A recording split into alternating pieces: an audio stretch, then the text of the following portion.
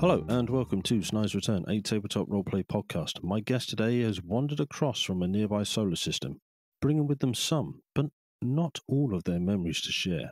Perhaps brought here on a soft or gentle breeze, bringing with them a colourful view of the world we journey through.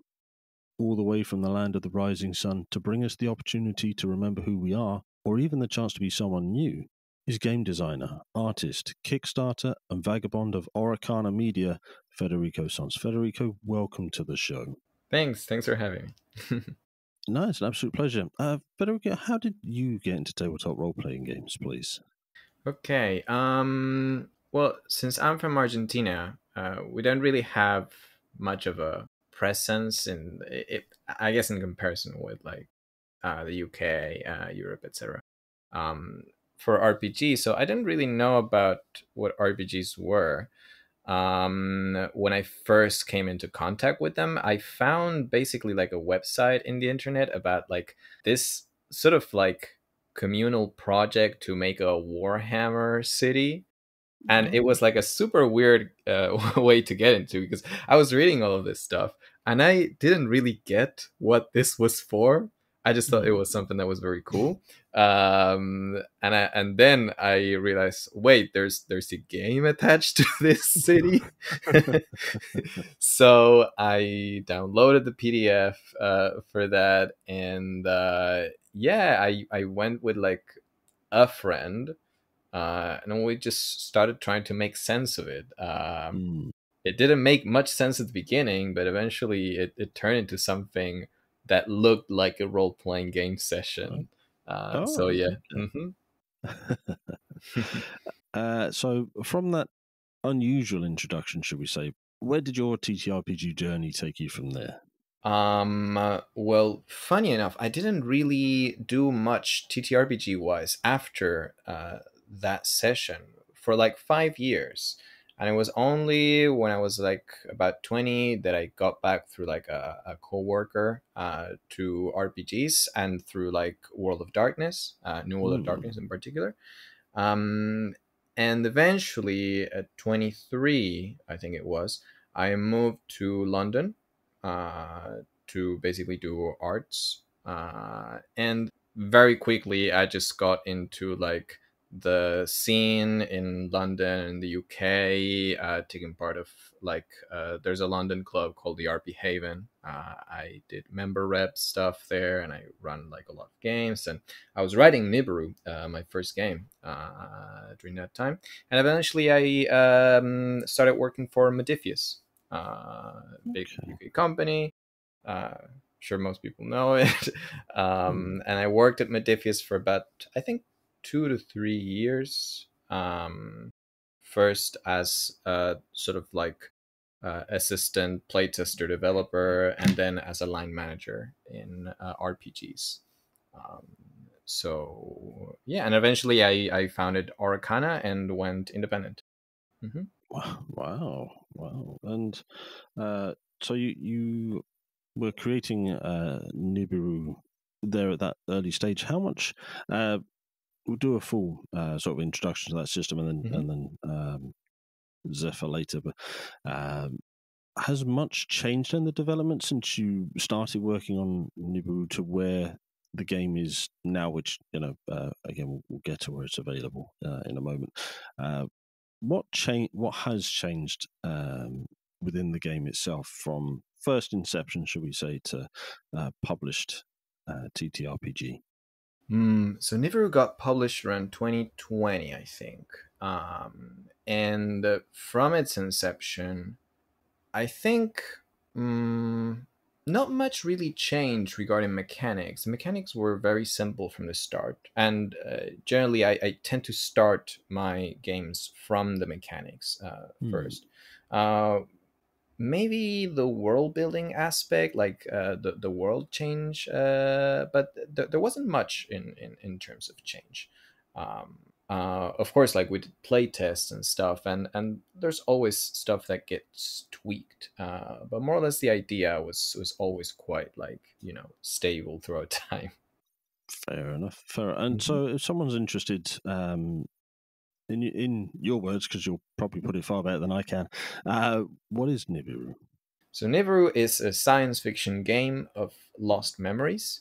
It is basically set in this huge space station in which people live, seemingly unaware of what's outside of the space station, which makes it a very interesting setting because we have civilizations that develop without access to just really fundamental concepts that make our worldview on Earth. Like they don't know what the stars are, they don't know what the sun is, nor the moon, nor the sky. That's why one of the nicknames is the skyless world. So thinking about that, thinking about how like people's ideas about life and nature and technology and all this stuff that is part of like science fiction and stuff would have developed with all of that was very interesting, and it was essentially the stuff that I spent most of the time thinking throughout development. Mm-hmm. Yeah, it's sort of a interesting structure. Should we say that there's the make sure I get these right. The core, which has the antumbras, then the penumbras, then umbra, and then something Yeah. beyond.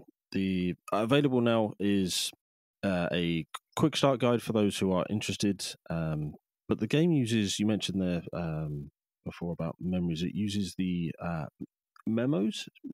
Yeah. I want to make sure it's not a different inference of the word memos system to try and sort of help flesh out characters through play. It's such an interesting take on character creation or character building, I guess. You Yeah. sort of build the character within the world rather than build a character for the world. It's yeah, exactly. It's like, well, because it's about lost memories essentially. In this space station, the players take on the role of vagabonds, which are people that woke up with no memories, and they start to recover these memories. And the way you do is essentially you have a pool of points, which are memory points that represent the potential of your character to remember stuff.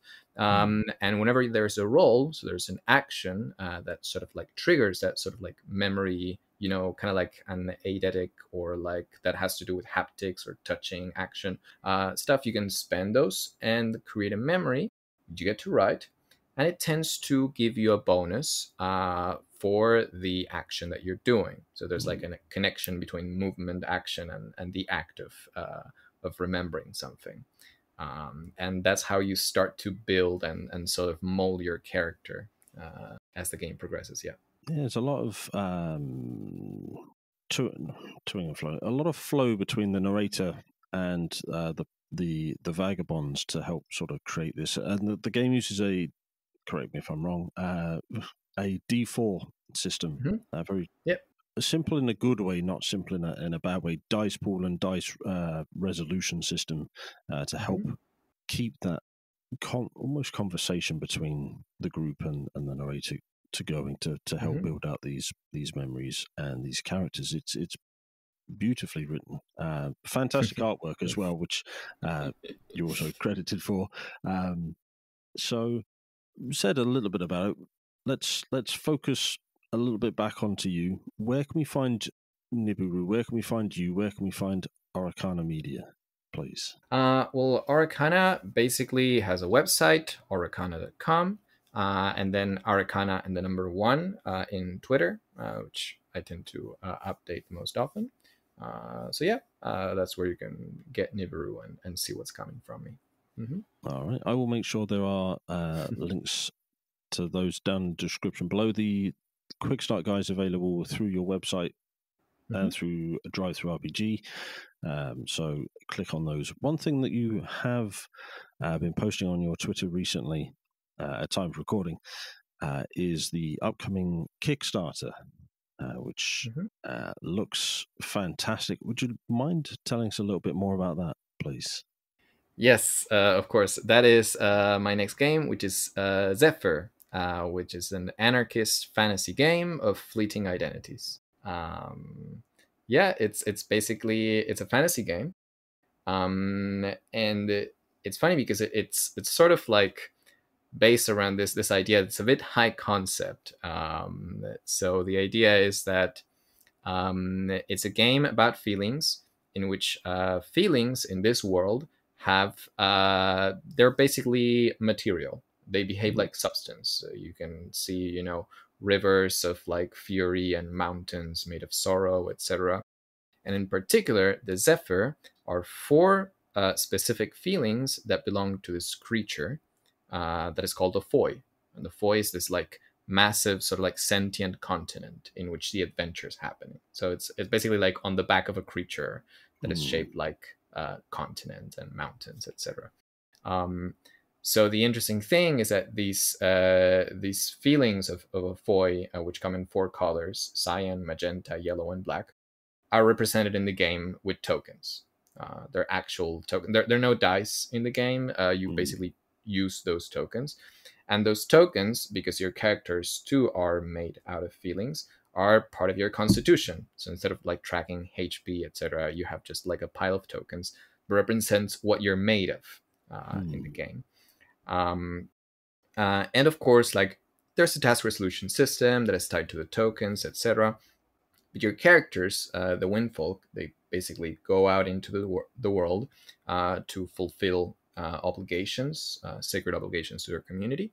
And it has that vibe of Nibiru, of discovering what your characters are, but instead of taking memories, they take to bonds with the world, discovering what they feel strongly about.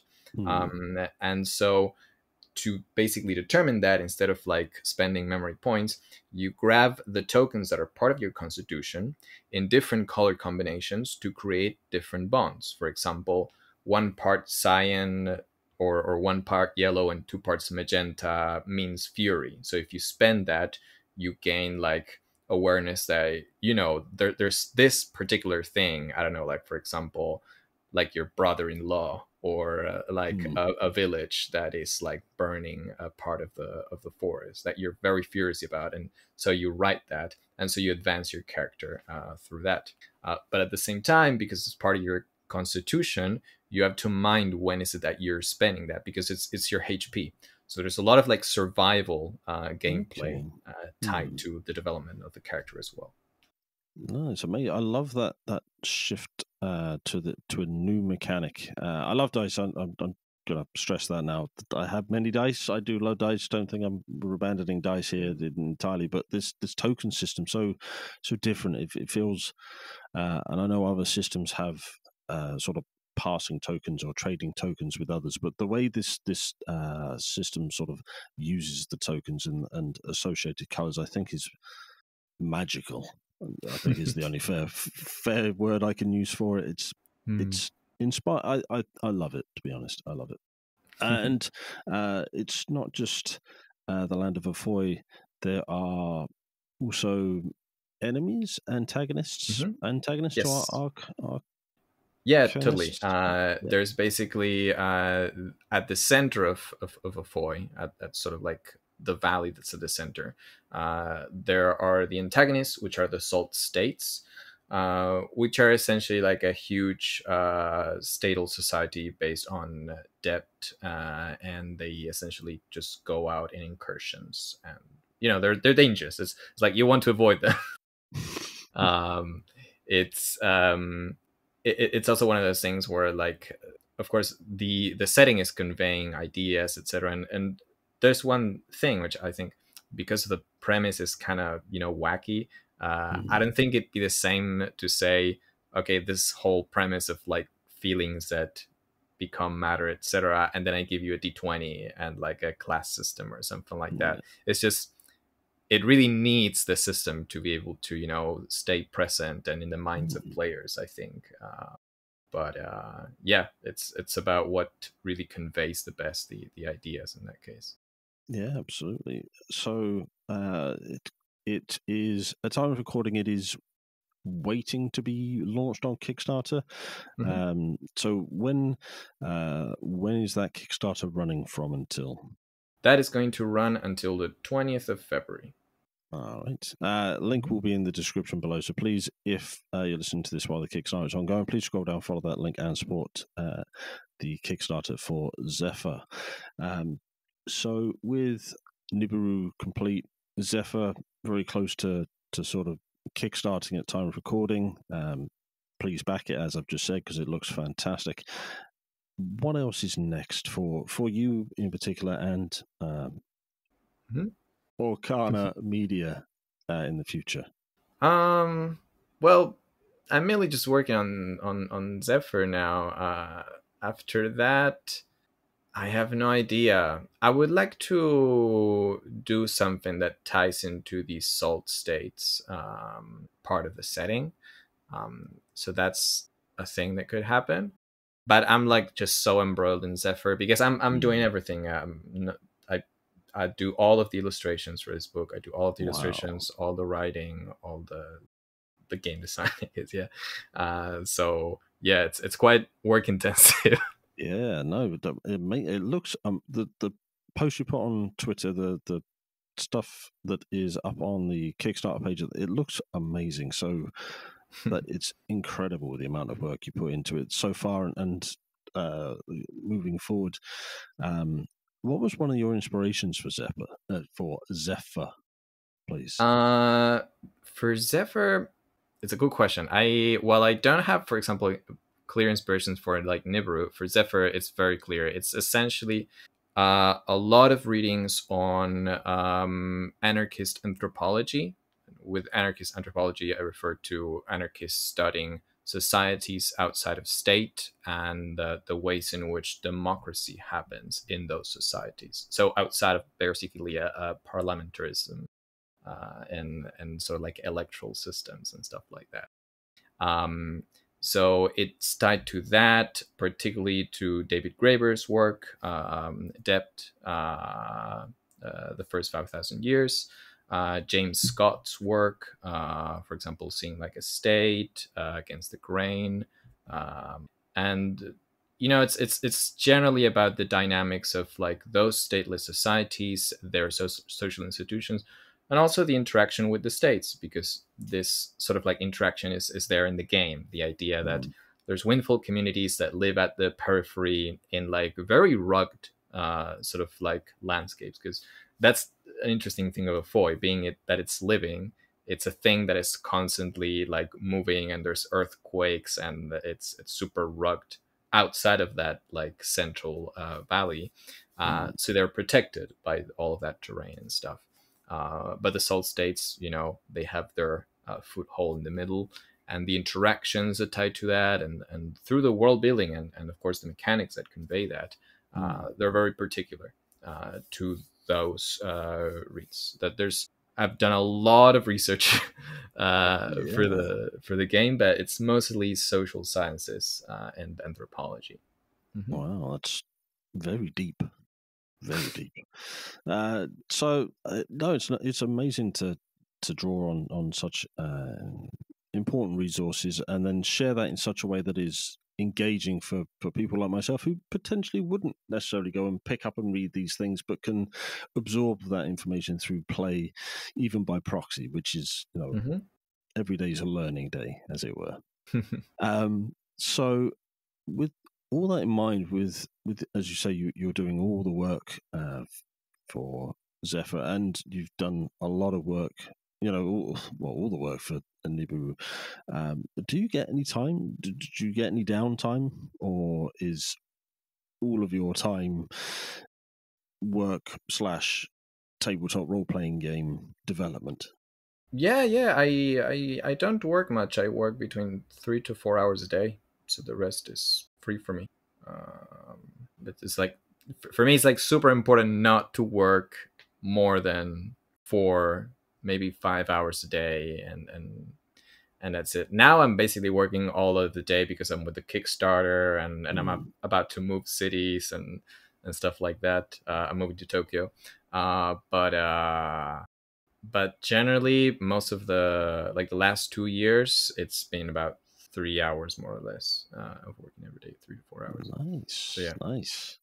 So with your free time, do you get to play other tabletop role playing games? Are you in any sort of groups or campaigns or anything where you Yep. currently are? Would you mind telling us a little bit about Yeah, them?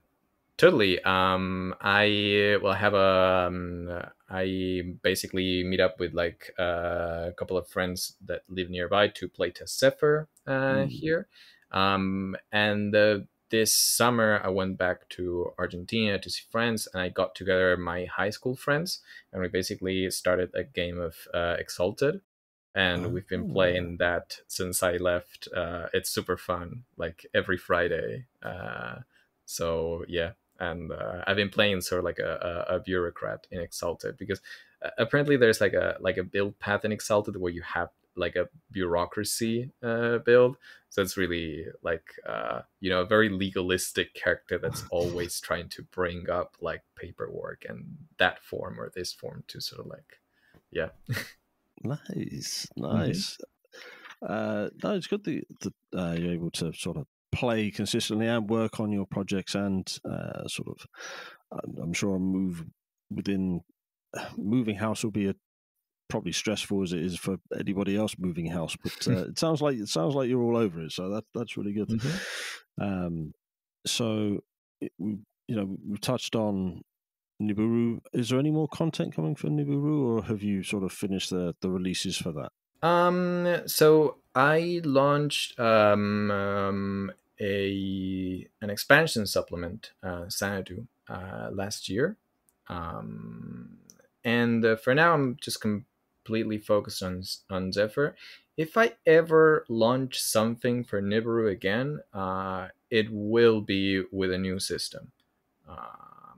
I think Okay. that, like, it's like, depending on the system, there's a certain degree of stuff that you can add onto before it bloats and Hmm. basically sort of like, I don't know, like washes out the core of the system. I think, and because Nibiru is very lean, it's very easy to make it bloated. So Hmm. I would like to also get the chance to design something new, because I like that's one of the most rewarding things of the whole experience for me, designing systems and mechanics. So I would like to do something with a different system for Nibiru in the future, if I go back to that world. Hmm. Well, we wait to see. Maybe if a new system comes to mind, a new game will come to mind once Zephyr is out and Hmm. in the wild, as it were. Yeah, we'll go with that. So, we've covered Nibiru and Zephyr. What about for you as you as a company? Where do you hope where do you hope to take uh, Araukana Media in the future? Uh, in the future, hopefully to Tokyo.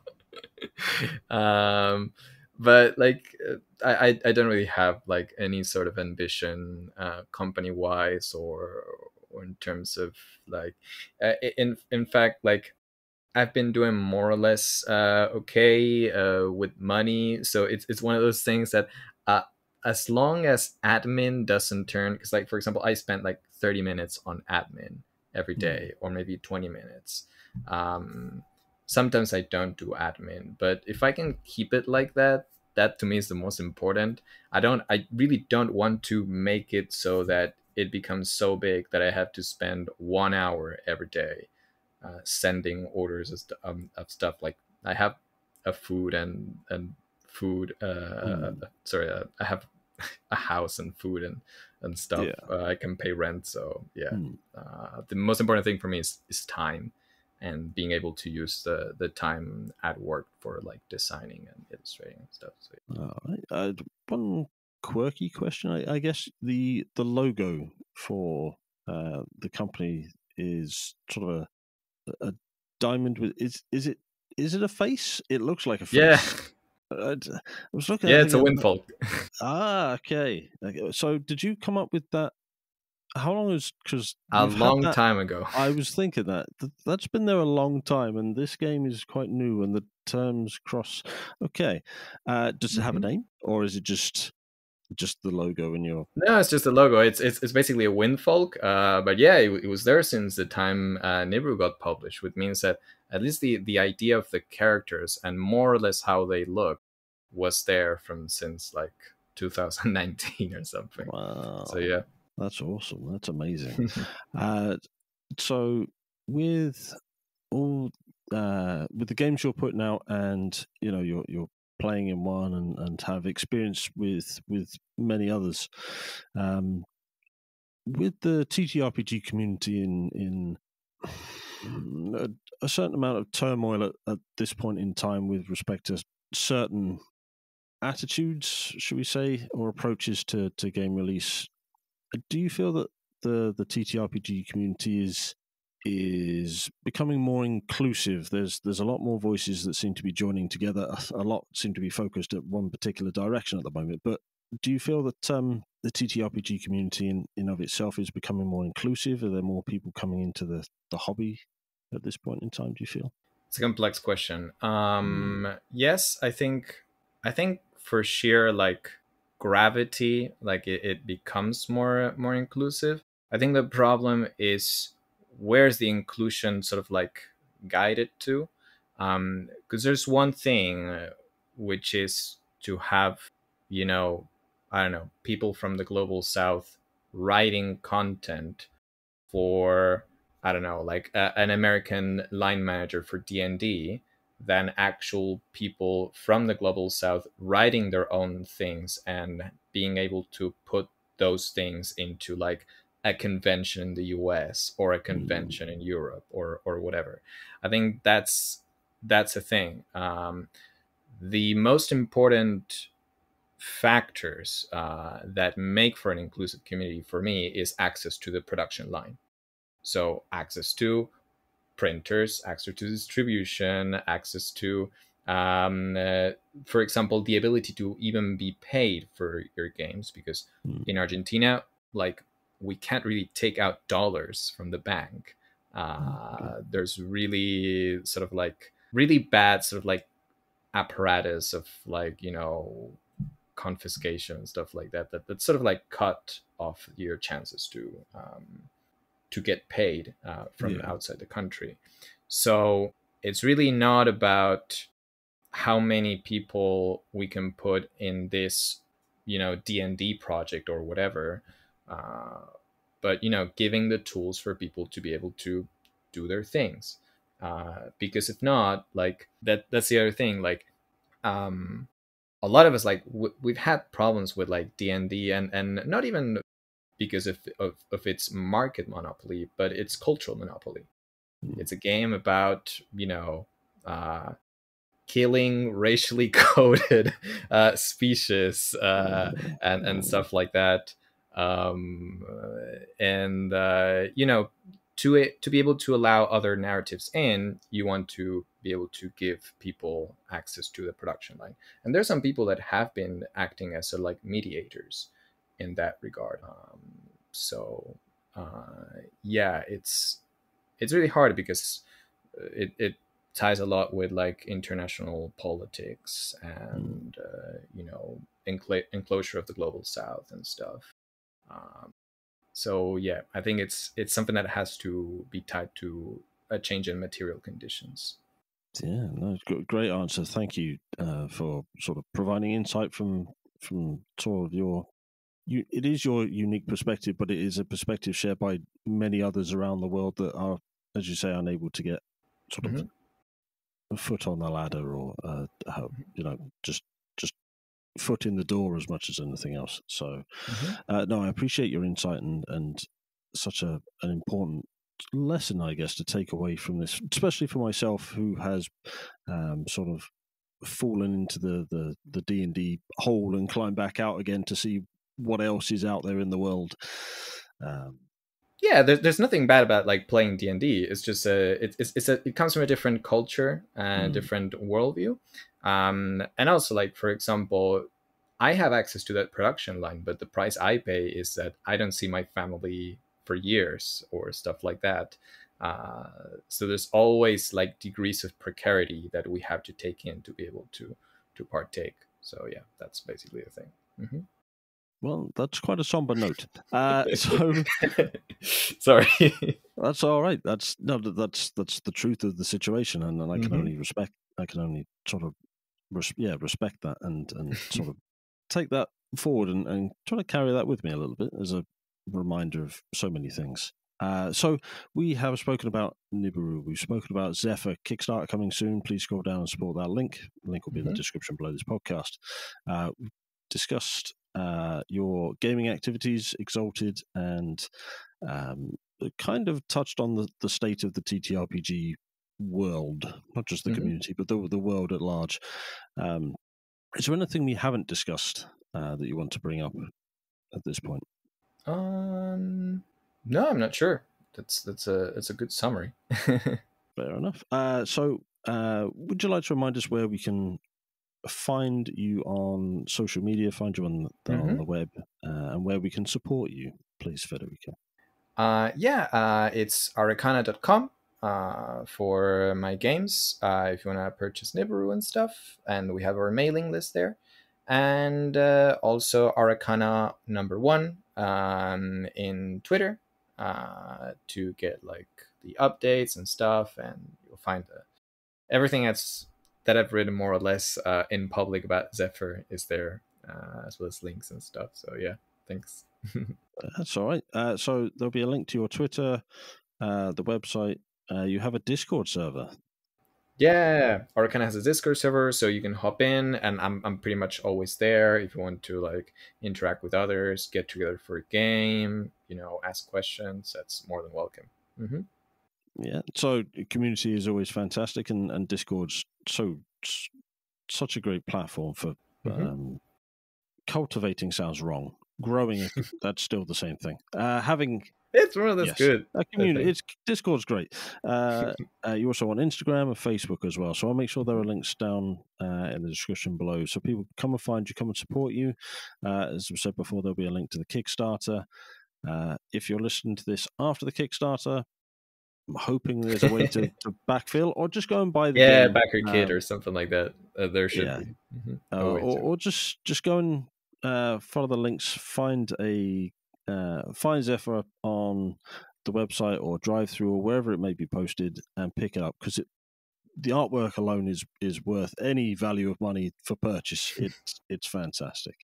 Federico, I'd love to get you back once Zephyr's Kickstarter campaign is complete. Talk through it, maybe sort of talk through a game or run a game or something like that. It'd be great to get you back on the show for that or future projects. If you'd be willing to join me, of course. Yeah, of course. It's been really fun. Amazing. And it's been such a pleasure getting to chat with you. I'm really looking forward to speaking to you again in the future. Nice. Yeah, same. Thank you so much. Thank you for listening. If you'd like to learn more about the show, then go to www.snydersreturn.squarespace.com. Alternatively, you can find us over on Twitter @ReturnSnyder. We have a Linktree link in the description of this episode. And if you want to support us, come and join us over on Patreon. And we also have a Discord server. Please leave us a review, because we'd love to learn how to improve the channel and provide better content out for those who are listening.